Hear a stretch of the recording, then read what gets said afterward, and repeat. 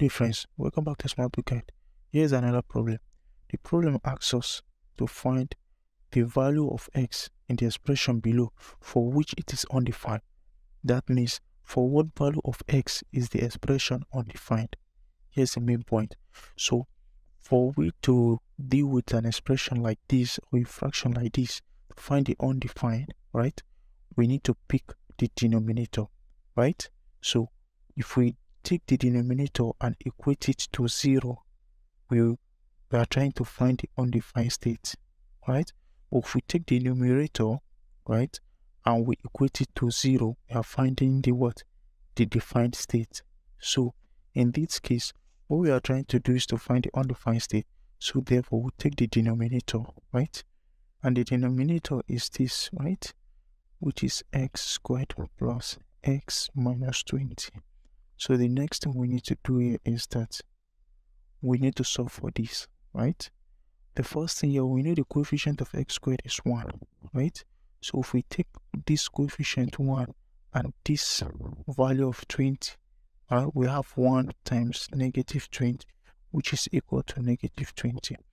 Now the thing we need to look for is that what value when multiplied together will give us negative 20, and when we add it or subtract it is going to give us the coefficient of x here. So let's pick two values. So let's take 5.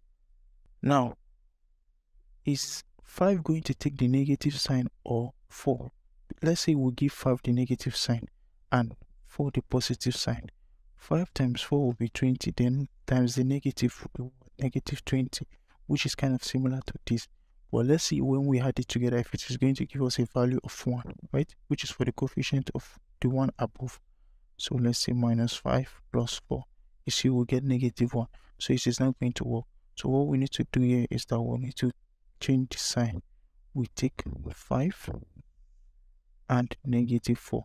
So we end up having negative 20. Then when we subtract this value, we have 1. So let's substitute into the equation above. We have x squared plus 1x minus 20. So we can rewrite that as x squared plus x minus 20 can be rewritten as x squared plus 5x minus 4x minus 20. As you can see that this is still going to give you 1x, isn't it? So we can say, okay, let's group this like this, right? So we'll factorize it, x will come out plus 5, which means for the first part. The second one will be negative 4, right? Open bracket x plus 5. So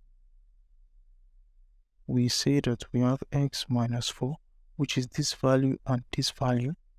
And we'll pick one out of this bracket, which is what? X plus 5.